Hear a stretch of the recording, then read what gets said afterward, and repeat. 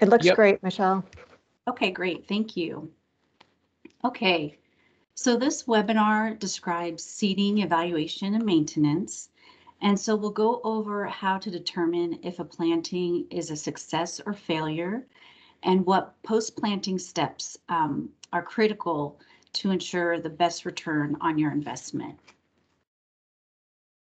And to let you know, or also as a reminder, this webinar is one of 6 in a series here, and this one describes the seeding process.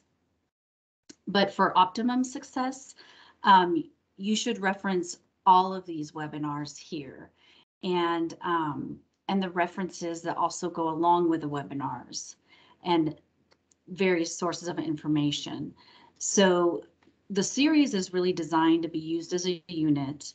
And so there's important information in one webinar that may be needed to fully understand information in another. Okay, so they really pretty much build upon each other.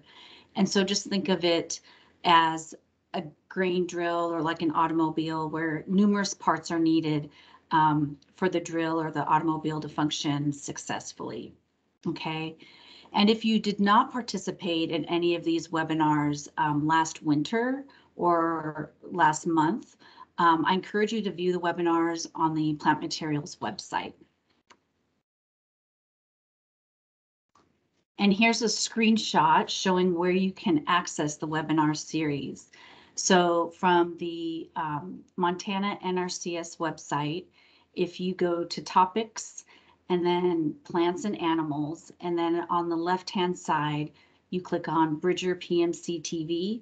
Here's where they're all located right here. Okay.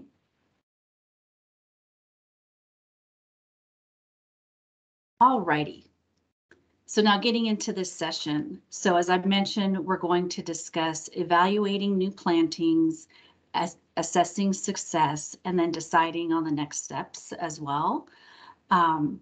We'll also discuss some necessary post-planting management actions that you can do that will ensure long-term planting success. So it's highly recommended that you read NRCS Conservation Planning Technical Note Number NT-5, Evaluating Seeding Success for Forage and Biomass Planting and Range Planting. And to also familiarize yourself with this technical note, NRCS Technical Note Plant Materials Number 12, Guidelines for Determining Stand Establishment on Pasture, Range, and Conservation Seedings. As it provides valuable advice and also some good kind of how-to technical information on evaluating plantings. And so there's links to these documents in this PowerPoint, as you can see here. And once this PowerPoint gets posted, you can just go straight to these links and download these documents. The documents will be posted on the Montana or the Wyoming state SharePoint sites after this presentation. And so this presentation basically summarizes the information in both of these technical notes.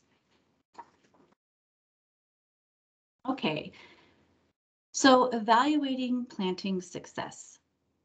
So even though evaluating a planting is not a requirement for certifying a conservation seeding, it is a good idea, especially as a new planter, to familiarize yourself with plant species and to see how each species establishes.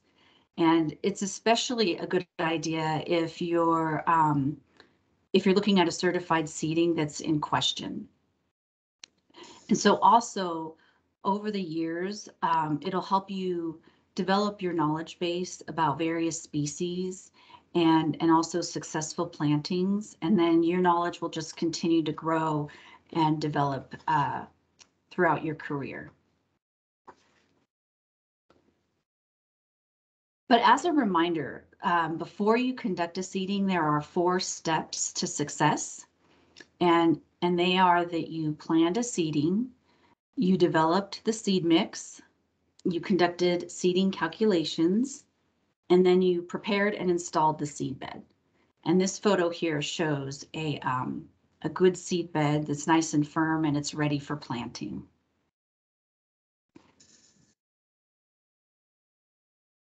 But first I wanted to talk a little bit about why seedings fail. And many reasons, there's many reasons why seedings can fail, but some of the primary reasons are failure to eliminate competition from existing vegetation, including weeds, which is what we're seeing right here happening. Also, an improperly prepared seedbed could be a reason. An improperly planted seed, meaning that it's either planted too deep or too shallow. Also, excessively deep planting is really the most common issue of why seedings fail. So additional reasons are failure to protect the seedlings from grazing or traffic until they're well established. And also planting seed when conditions are unfavorable. So meaning it's either too dry or too hot, or there's just poor seeding timing. And seedings also fail because of a lack of adequate soil moisture. This photo here on the right shows a field of cheatgrass. And so this is an example of where you would want to treat the cheatgrass before seeding your desired species. And then going back to the timing of seeding, that also depends on your desired species biology, such as cool season or warm season species. Okay, some other reasons why seedings fail, and especially in the early stages of growth, are there could be poor seed quality, especially with low germination rates. And some seedings have high levels of seed dormancy. And so what that means is that the seed is alive, but that it's not ready to germinate until it's provided like adequate conditions that it needs. And sometimes that's like chilling, for example. So improper timing of planting of dormant seeds, you might actually conclude that a stand is a failure when in fact it may just require another year for the seed to break dormancy and then start to establish. Improper soil and air temperatures could also be reasons why seedings fail. So if the soil temperature is too cold, then with some seeds, the germination can be slow. But then if air temperatures are too high, seedings might be stressed and struggle to establish. So, and then this relates directly to the next factor of that, then your seed dries out. And this is a common reason for establishment failure because the seedling has not established a sufficient root system. This photo here is of fuzzy-tongued penstemon, and this is an example of a species that needs chilling for seed germination. And actually right now we have some seeds in a cooler for fuzzy-tongued penstemon because of that. Okay, so some other reasons why seedlings fail is that the seed could be too wet or waterlogged and causing decay or become infected with fungi or other pathogens. And also as shown here in the photo, soil crusting could occur. And this is a major concern, especially with more of your heavier soils that have relatively high percentage of clay and silt, or soils with low organic matter. So if the soil's surface forms a crust, then the seedling will have difficulty emerging through this physical barrier that exists. And then also toxicity is another reason, and that could be allelopathic effects from crop residue and which can hinder germination and establishment of the seedlings by chemical suppression. And then thinking of chemical suppression, also herbicide carryover from previous herbicide applications can affect seedling establishment, and the degree of the severity often depends upon the prevailing weather conditions as well.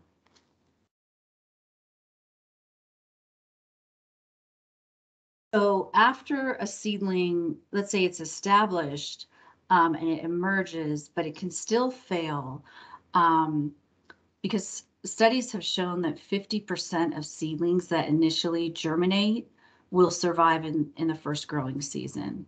So some reasons of why that occurs is because of undesirable soil pH. So if that soil pH is suboptimum, seedlings will struggle to obtain their essential nutrients and can become weakened and die. And if the soil is saline or has sodic conditions, it can inhibit seedling growth. Also, if there's low fertility in the soils, so meaning simply that there's not enough soil nutrition for those seedlings for their optimum growth and health. And then also poor soil drainage. So what that results in is a wet, soggy soil, and then there's low oxygen levels. And that encourages fungal diseases, which can then cause mortality for your seedlings.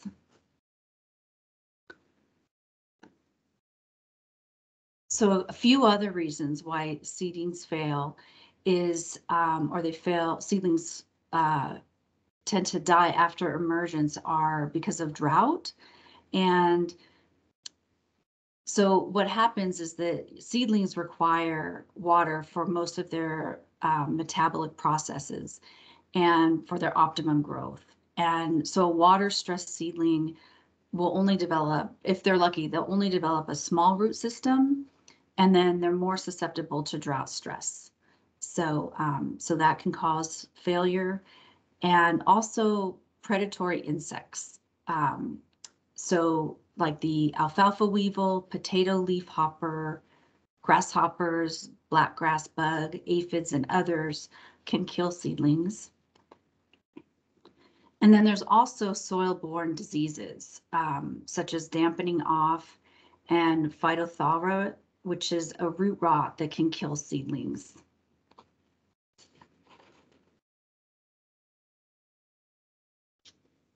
So also a few others are winter kill or late season frosts. So this happens when the seedling is sensitive to freezing. And then also pressure from grazing animals can cause your seedlings to fail. And then lastly, competition. So competition from weeds or companion crops. They can outcompete the seedling for light, nutrients, and moisture. So I know that sounded like a lot, and I didn't want to be to come across as too negative, but I feel like once we understand what's going on and why seedlings fail, then we can kind of have our toolbox of what to do so that they don't fail, and so that we can have success with our seedlings, and we can make informed decisions basically. So now looking at time of evaluation. So let's say we've made all the right choices in preparing a seeding. I'd like to discuss the timing of evaluating that seeding. So if possible, inspect the planting as soon as you can after emergence. And even though identification of small seedlings can be difficult, like especially with grasses, as you can see here, it's like, okay, something's coming up, but I don't know exactly what it is. That's okay, because early evaluation will allow you to recommend a reseeding if the planting is an obvious failure. Okay, so you can take some decisive action and you can capitalize on the residual soil moisture and recover at least part of the seedbed preparation costs. If you see that it's right off the bat, if you're expecting to see seedlings emerge and you're not seeing anything, or you've been going back and checking, then you can start to make some decisions.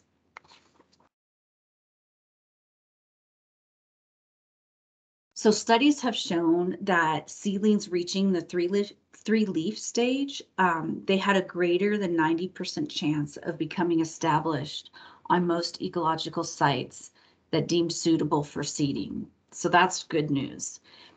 And so a good rule of thumb is stand counts should apply to seedlings with 3 or more true leaves and an overall healthy condition. And there should be no evidence of insects, disease, or physical damage to the plants. Okay. So an evaluation made soon after the initial germination, it gives you options basically. And then conducting several evaluations throughout the first growing season allows you to develop just a better assessment of what is happening. If you see that these seedlings are emerging and then they're getting to the 3-leaf stage or more, you can decide if you deem it successful or if you need to go back and continue to check on it. So keep in mind that in the first season, stand establishment correlates strongly to the seeding rate.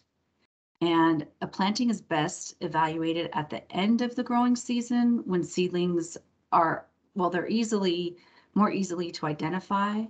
But as I mentioned earlier, when you evaluate soon after the initial germination, it gives you options if your planting is a failure. And reseeding may be possible, or reseeding may be only in a few areas, may be needed, and that way you can still salvage the seedbed preparation expense. So conducting several evaluations throughout the first growing season, that allows you to develop a better assessment of what is happening. And also keep in mind that in the second season, stand counts, they often just decrease. And this happens as the seedlings are competing for water, light, nutrients, and space. So what you'll see in the second year will be less plants per unit area, but the plants should be bigger. And seedings should be evaluated for 1 to 3 years, if possible, before really determining if a seeding is a success or failure. So also keep in mind that the time of evaluation will differ between dry land and irrigated land. And for dry land seeding, it's best to wait until the end of the growing season to evaluate. And for irrigated seeding, wait at least 90 days for spring seeding, and then wait 6 weeks after the growing season for a late summer or dormant seeding. So it's a little bit of differences there. And then just keep in mind that your drier areas will respond more slowly than your wet areas. So be a little bit patient with those drier areas.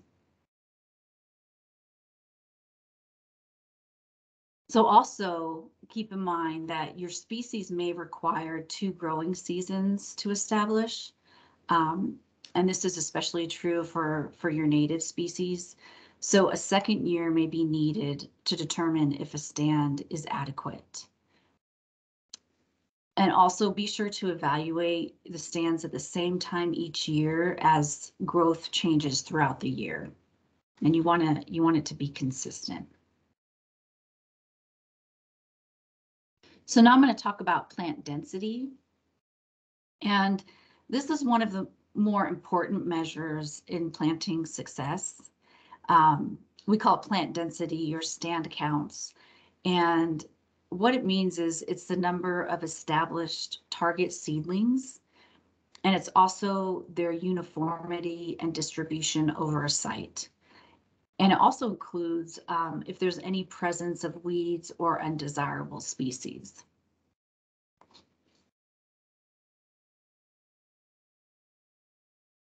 So keep in mind when you're doing stand counts or you're thinking of plant density that native grass species often require 2 or more growing seasons to develop what's considered a good stand rate, while introduced grasses typically they can produce a good stand in the first growing season. And the target plant densities, they're going to be site specific, and most non-irrigated ecological sites in the Intermountain West, they're classified as having like a good stand density of 0.5 to 3 plants per square foot.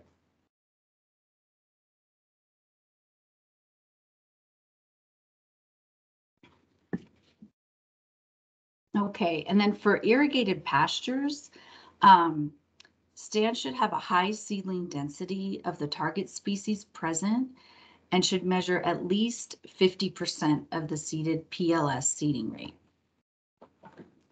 If you don't know what that is, then you can watch one of the other webinars about seeding rates. And so if a seeding contains few annual species, as you're taking a look out onto the site, and the seedlings are uniformly distributed, then it's likely successful. So don't be discouraged if you see a few of those annual weeds. Take a look at the entire site and see, scan it and see what it looks like, because then it's likely successful. So a good rule of thumb is the target plant density for rangeland setting should be the total density of mature plants for the key species listed in the ecological site description. So that's something to keep in mind. Okay, now this table, it shows the expected seedling densities for successful seedings, which is in the Conservation Planning Technical Note number MT-5. So it shows the number of plants per square foot based on precipitation and the ecological site forage suitability group, which is then based on soil type. So this is a good table to get familiar with. Okay. So now that we know when to evaluate a seeding and what success potentially looks like, we'll now discuss some sampling methods. And the reason why we're talking about this is that using a standardized sampling methodology helps provide consistent assessments over time from one planting to another. And it also helps landowners move from a subjective, qualitative-based decision-making to more objective, quantitative-based decision-making method. So some folks might use photo points, which are really good, but after maybe 5 years, looking at those photos, it might be hard to really determine, do we still think it's okay? It'd be really nice to have some notes or some data to go along with this. So that's why moving to a more quantitative-based method is a bit more helpful over time. So I'm going to walk you through one method here. What you can do is you walk in a straight line perpendicular to the drill rows or diagonally, and then you stop every 10 spaces. And then you count the number of live seedlings at the 3-leaf stage or more that are within a 1 square foot area or along a 1 linear foot of drill row. And you'll take a minimum of 10 readings per field. And then after 10 readings, you divide the total number of plants by 10 to determine the plants per square footage or plants per linear foot. And so also you might want to stratify this depending on the topography or other things going on at the site, soil or other variables. So you might want to, if you have a higher area, you might want to take 10 readings in that area, and then in a lower area, take 10 readings in that area to determine your plants per square foot or linear foot. And also, it's really good to take some additional notes, specifically on weeds. So you know what weeds are on the site, and then any desirable non-seeded perennials, because that's also good news. And this information will help inform future steps and whether they're like immediate steps that you take or the following year. And some of those steps could be, should I apply herbicide to kill the weeds, or should we give the seeded and the non-seeded desirable species some time to establish? And again, here's that same table that I spoke of earlier from Conservation Planning Technical Note number MT-5. And this will be a good table for you to use as a reference and to help you decide if the planting is a success or not.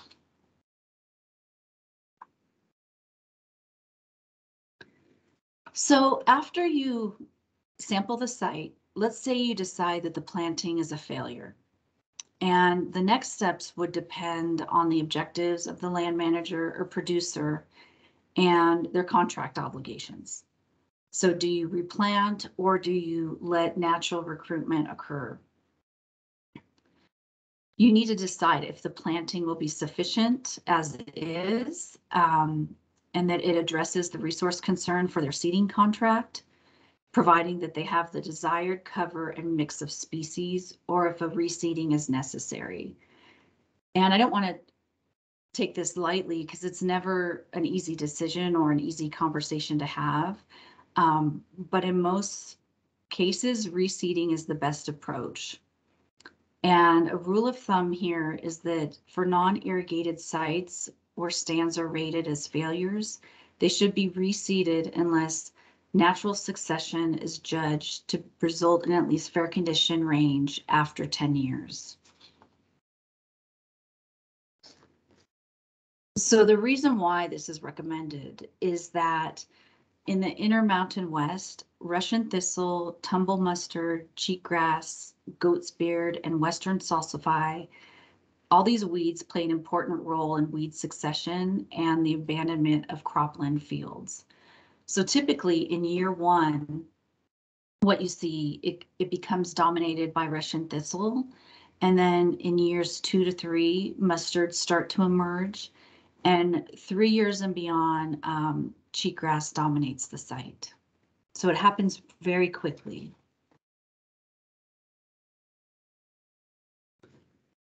So if you elect not to reseed, there is a good chance that weeds may persist. And successional data indicates that abandoned cropland could require 25 to 30 years, if ever really, to return to a fair condition on its own. So when assessing the potential for natural recruitment, consider the characteristics of the target species that you're looking at and whether it naturally reseeds well or responds vegetatively. And also, of course, you'll need to consider the contract obligations. If they are seeding a CRP field under contract, they have to have a minimum species diversity and be below a specified amount of weed cover within a specified time period. Okay, so now we'll discuss a few tips for post-seeding management. If the target seeds have germinated and weed competition is excessive, consider treating it, okay? And you can treat it with an appropriate herbicide, or you can mow it, which will help. It will decrease the shading and the future weed, the weed seed development. So trying to get those weeds out there and not to get those seeds in the seed bank and let them come back, germinate, and then come back next year. Early control of the weeds allows the development of a vigorous, healthy stand of your desirable species. So just keep that in mind. Also, be sure to protect the planting from grazing or traffic until it's adequately established. So it's best to defer grazing to the second or third growing season. And a good way to know if a plant is ready to be grazed upon is if you pull on the plant, and if it cannot be pulled easily from the ground, grazing can be considered. Also, consider fertilizer or other supplements to assist seedling growth if you're working on a pasture site, though we do not recommend fertilizers on rangelands, okay? And also keep in mind that irrigated seedings require the same management as non-irrigated stands, except the establishment timelines are reduced since we're able to provide, the adequate and the optimum supplementary water and nutrients.